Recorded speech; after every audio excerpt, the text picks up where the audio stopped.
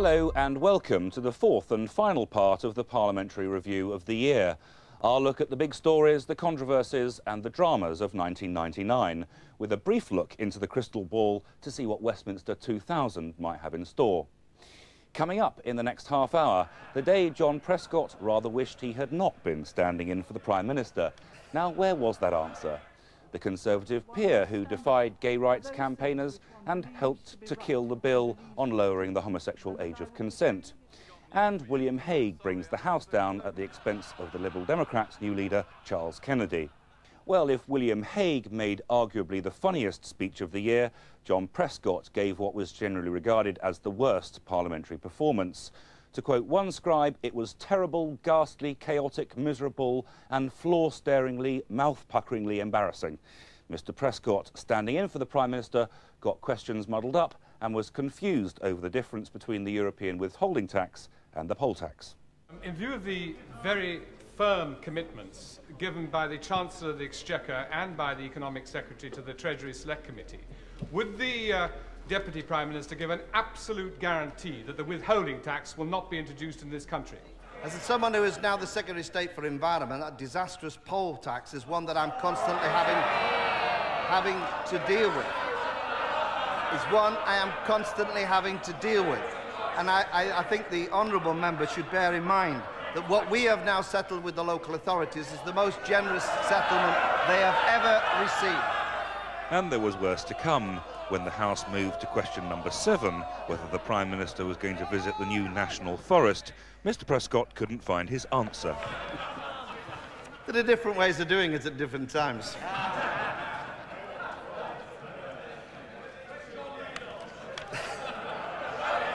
Questions?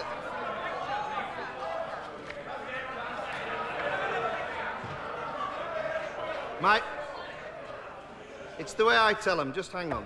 Well, if that was John Prescott's worst hour, he also figured in William Hague's finest, if only as the butt of one of a string of jokes about the contents of the Queen's speech.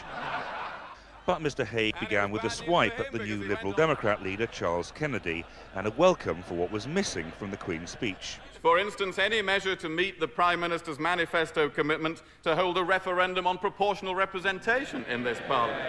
The poor old Liberal Party. They behave themselves all year, not saying boo to a goose. They look cheerfully expectant on days like this, and what do they get in return? Nothing.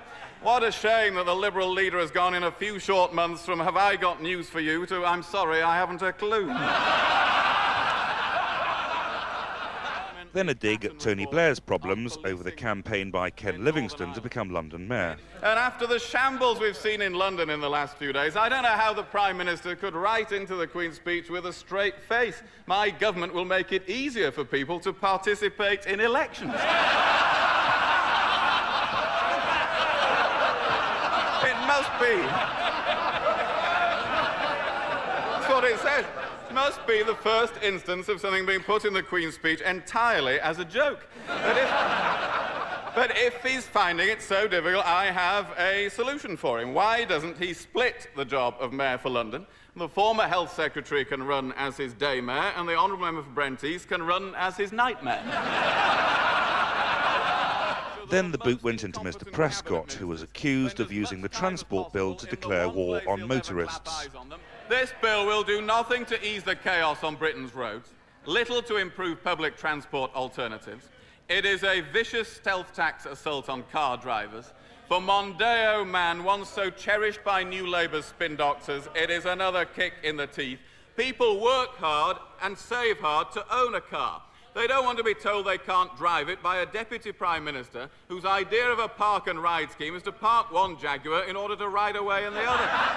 The speech was widely seen as Mr Hague's best since becoming Tory leader, and was followed by an opinion poll suggesting that a Conservative recovery might be underway. But Tory jubilation was short-lived. The resignation of Lord Archer plunged the party back into fresh crisis, and the announcement of an impending Downing Street baby only added to Tory spin doctors' woes. So back to the drawing board then. Well, here in our newsroom at the BBC, I have with me Matthew Parris from The Times, who's been writing some end-of-term reports for us. Matthew, not a great year for John Prescott. A signally bad year for John Prescott, possibly. a terminal year. All his career he's been bumping into the English language, but standing in for the Prime Minister he has really been floundering hilariously around, bumping into the mispronunciation of foreign names, bumping into the order of questions and giving the right answer to the wrong question or the wrong answer to the right question. Nobody was sure. William Hague is a terrific performer in the House of Commons. Why doesn't it rub off on him as Conservative Party leader? If you want to know why William Hague's good performances at the dispatch box don't rub off in terms of his leadership of the party, move the camera away from William Hague to the drongos, misfits and generally dysfunctional people around him called the Conservative Party. Nobody can lead that crowd. The Prime Minister's question is going to become more and more important as we run up to the next general election. Does Tony Blair still have the upper hand at Prime Minister's questions because the Prime Minister is normally so well briefed? Tony Blair always starts with the upper hand because the Prime Minister does.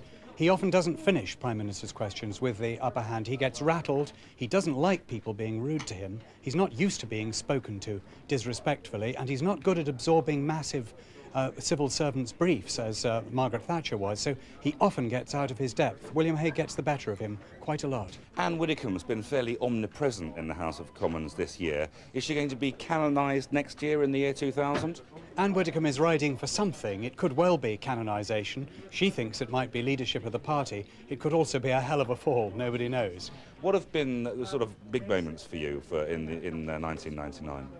The House has lacked big moments, partly because the government has made damn sure to keep big moments away from the Chamber of the Commons, sneaking everything awkward out with little press releases beforehand.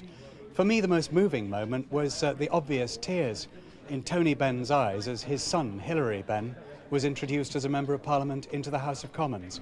And another sad moment has been to see Dennis Skinner increasingly away from the Chamber. He has been the best attender in years, and he's not well, and it may be that Dennis Skinner's performances too will not go on, at least in the Chamber, for very much longer. What was the entry back into the House of Commons of Michael Portillo like? It is possible that in the millennium ahead we're going to be looking back on the entry of Michael Portillo right at the end of 1999.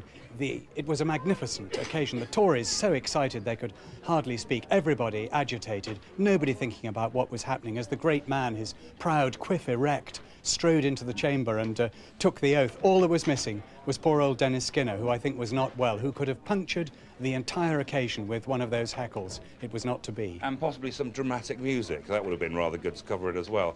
And a quarter of a mile down the committee room corridor in the House of Lords, we've seen all the old crusty earls and countesses disappear as well, with only 92 hereditary peers remaining.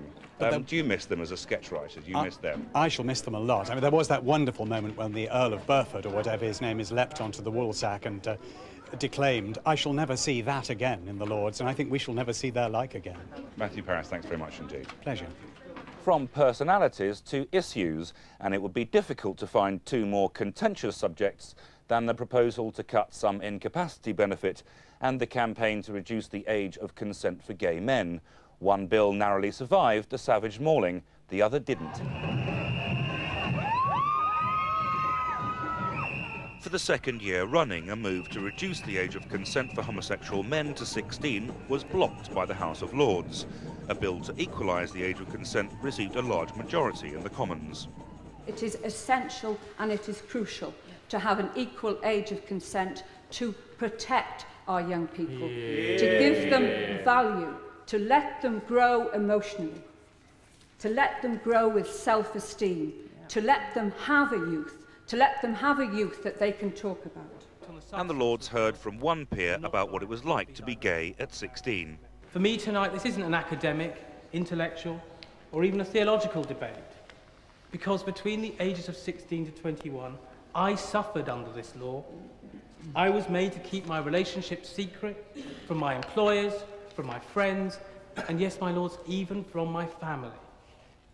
To create that level of fear in anyone so young is unforgivable. But the bill was killed when peers supported the arguments of its main critic. I believe that in public life one must stand up for those things which one believes to be right and believes to be true, and that I would be failing in my duty if I did not do so. I believe that in voting against the second reading of this bill, we shall be supporting and helping young people. We shall be supporting and helping good and responsible parents. We shall be supporting the institution of marriage, which is under threat and is causing a great deal of the breakdown of society as we see it today. And above all, we shall be reflecting what the public want. Alistair, what are you going to do? Plans to cut some incapacity benefits produced a marathon session of parliamentary ping-pong between MPs and peers. Critics in the Lords finally surrendered at the 11th hour, but only after a series of government defeats in the upper house and backbench rebellions in the Commons. It will be the first time I have not supported my own party in all of my time in Parliament, and I say that of the party I love. My Lords, the House should reject completely the implicit policy that poor disabled people should be forced to pay for very poor disabled people. That's the job of wealthy people, or indeed of the general taxpayer. Anybody voting to scupper this is voting for the House of Lords to prevail over the House of Commons. I go further, Mr. Deputy Speaker. I go further. Anybody voting for this amendment tonight is voting on the same side as 2 dukes, 28 earls, 22 viscounts, and Andrew Lloyd Webber. Apart from the provisions on incapacity benefit, this is a fine bill. I wish it Godspeed, and I beg leave to withdraw. Is it your Lordship's pleasure that this motion be withdrawn? Motion by leave withdrawn. President Clinton once famously remarked, "It's the economy, stupid," a thought which seems to have done the Chancellor no end of good in the popularity stakes. If opinion polls are to be believed, this is the year that Gordon Brown became the most popular Chancellor in a generation, even more popular, if that's possible, than Tony Blair.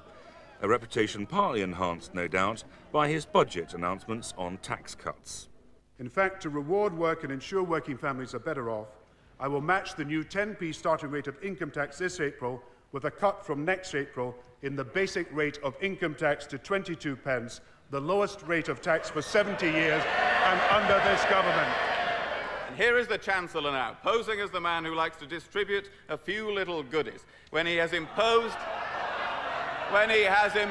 for the current year a huge rise in taxation. He is the man who says, here's the man you meet in the pub who says, lend us a fiver and then I'll buy you a drink.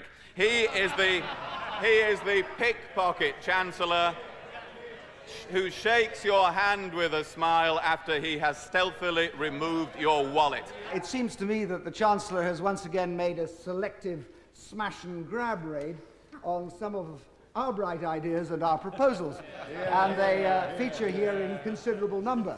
This is what the Tories have called. 8 months later, Gordon Brown was back with a statement setting the scene for his next budget and grabbing the headlines, this time with good news for elderly pensioners. From next autumn, pensioners 75 or over, every pensioner aged 75 or more will receive their television licence free of charge.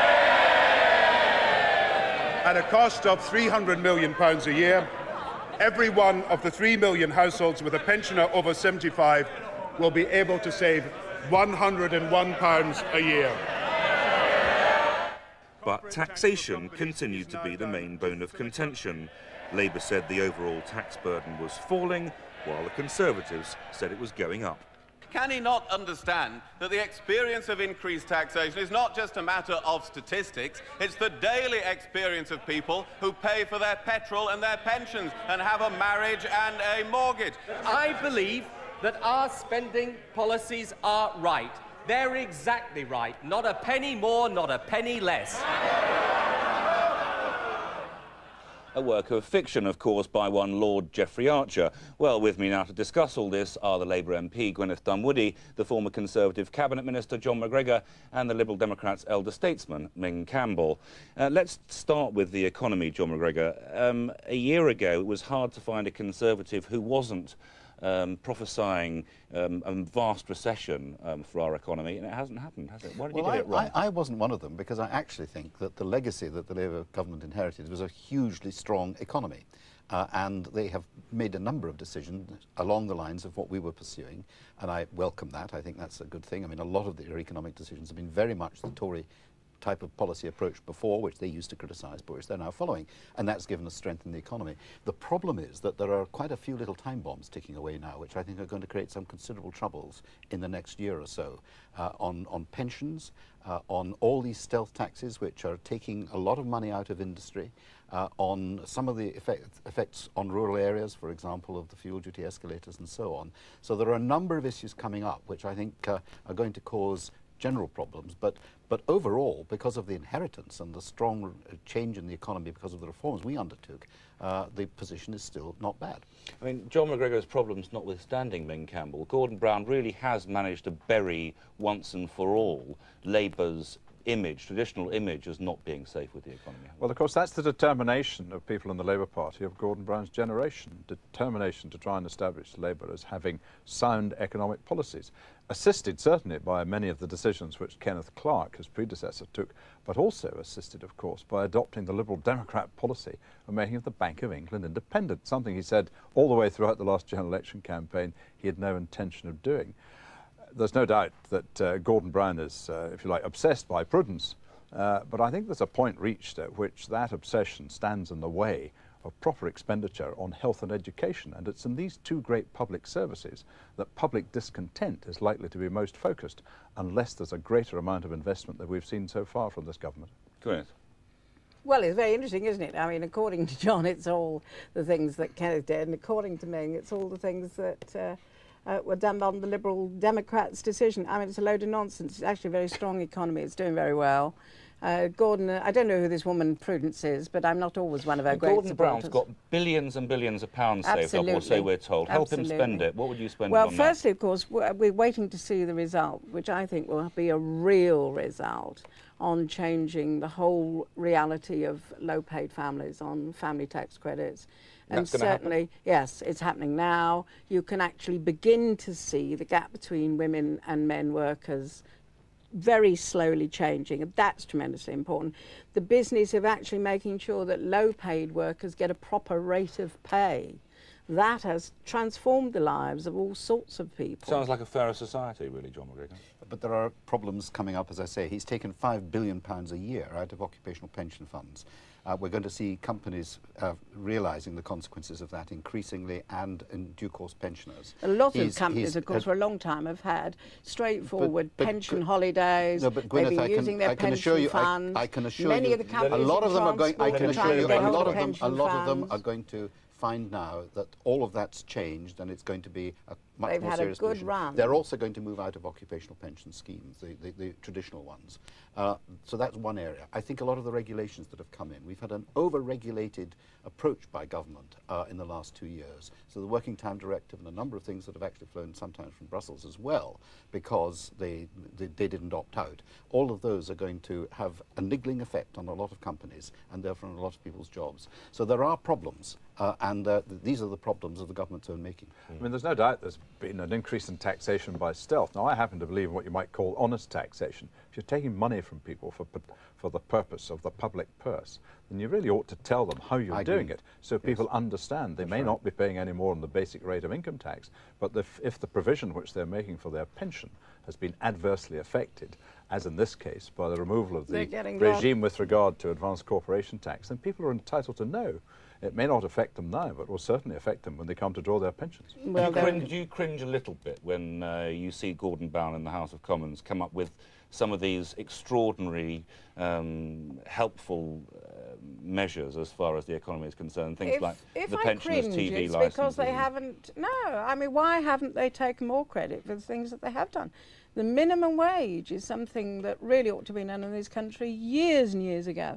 And the kind of positive benefits that we've brought in, which will transform the lives of a lot of people at the bottom end of the scale. Even the grants of things like £100 to pensioners to help with their fuel bills in the winter, they're not negligible. They may be things that many of us would like to see expanded, but nevertheless they are terribly important. Could I just say, actually, in my constituency, which is a very rural area, it doesn't look like that.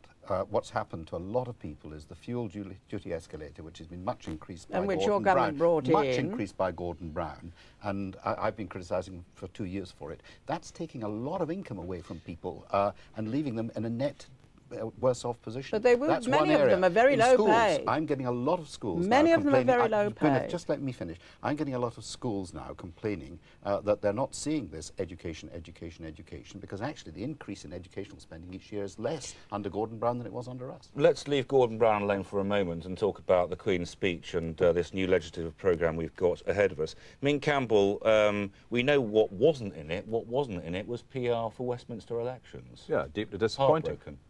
Deeply disappointing, but we'll go on making the case. The government committed itself to having a referendum on proportional representation. I expect the government to meet its obligations, so too will the British public. But I think some of the things which are in the Queen's speech are going to cause quite a lot of trouble for the government in the coming year. Such as what? Well, the abolition of trial by jury, the attempt to privatise air traffic control, things of that kind go right to the very heart of the kind of society we live in. And I think the government's going to have a lot of trouble getting these measures onto the statute book, and so it should, because the right to trial by jury has been an integral part of the English legal system for a very long time. To take it away for what are essentially administrative or financial reasons is hardly justified. Gwyneth Dunwoody, we know what's in the Queen's speech. For you, what should have been in the Queen's speech but wasn't? I don't. Well, I'm heavens. When you get 26 or 28 bills, I shouldn't have think there's much you left out, including the kitchen sink. That's fine. I occasionally think it would be very nice if I'd like to have seen something on corporate manslaughter, because those of us who deal with people who are killed on the roads and remember some of the terrible cases there were, where people were really responsible either that might for be a the subject state of private members' legislation. Yeah, but it's also worth looking at from the point of view. And I think that there are a lot of things that could be done, certainly to improve the standards in some of the health service provisions, but a lot of it is not only very imaginative, but it's actually going quite well. What does your Queen's speech look like, John MacGregor? Well, I think it looks fairly, I mean, there are a lot of bills, but a lot of them are pretty technical. So I think the focus in Parliament in the next year is going to be on other things than the legislation. Certainly the transport bill is going to get a lot of attention, but the bit that's missing there is, of course, that John Prescott's hugely cut back the road programme, so the motorist is now facing not only much higher fuel duty taxes, but also facing congestion because simply the bypasses and the improvements to existing roads haven't taken place. He's slashed it completely, and now proposing to use extra fuel duty to put at least some of it back. Now there's going to be a big focus on that.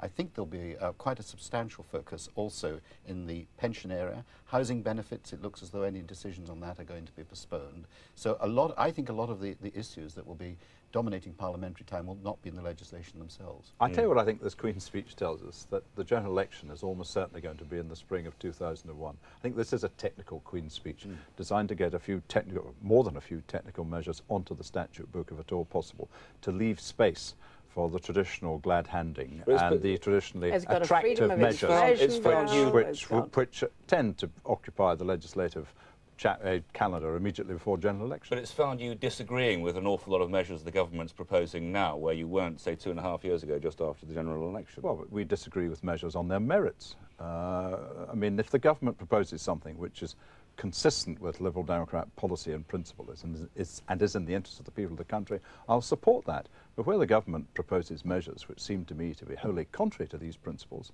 then I'll oppose it as much as I possibly can. And I would agree with that. I think the Freedom of Information Bill actually is a very good example of a bill that was right in theory and principle and very, very falling down in practice. Well, you can always improve legislation, but you didn't even bring it in. We'll have to see. I mean, the simple thing is you start with a bill and huge number of other things. Ah, yes, but you didn't want people to know what was going on. We'll have to see whether there's a Freedom of Information Bill that works in Scotland and one that doesn't work in England. Yeah, that's something that's going to have to be argued about later.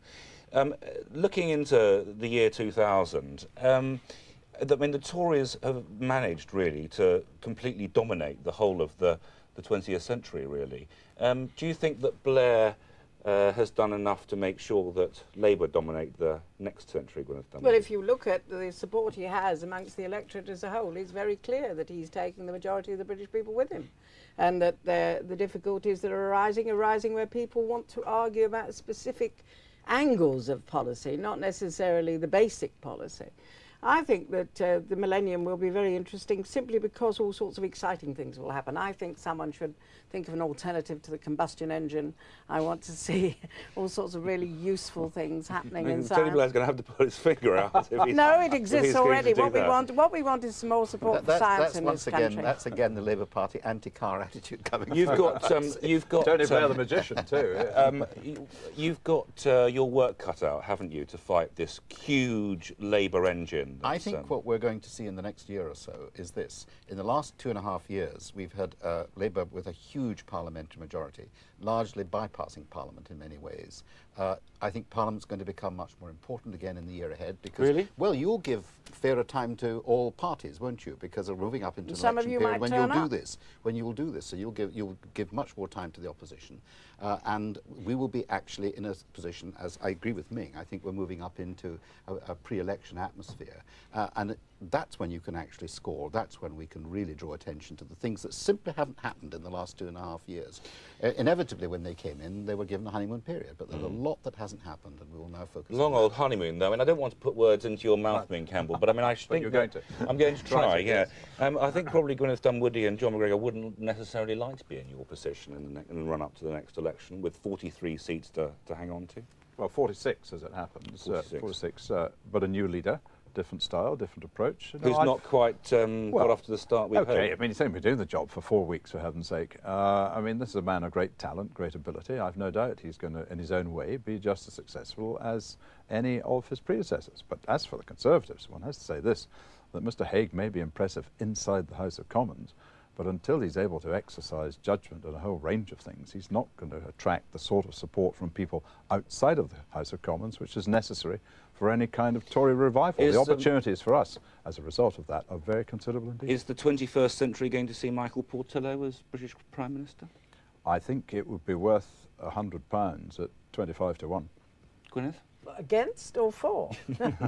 I don't know. The Conservative Party do consistently make mistakes, but I don't think they're going to make that one. You don't see him as being a real threat. That's not why your party has been targeting him so viciously I have to tell you that Mr Portillo, on his own account, is not head of everybody's popularity list, and it's really a matter of the Conservative Party. I don't see a Conservative Prime Minister really for a very long time, and I think that by the time he gets round to it, it might be somebody else. Would you vote for him? I think you'll eat your words on that at some point. Let me just take up Ming's point, actually, which is this, really, that I remember that after about 2 years of Margaret Thatcher being leader of the opposition, a lot of the comments that were made now about William were made about her, and she turned out to be one of the outstanding prime ministers for the longest time in this century. So watch this space. William Hague, the new Thatcher. Thatcher Mark II. What a way to begin the year. Well, I mean, I'm just so absolutely amazed at this great degree of unreality that I'm quite enjoying it. Good. Well, we'll have to leave it there. They're just around time for me to thank my guests, Gwyneth Dunwoody, Menzies Campbell and John MacGregor. From Westminster, for now, goodbye.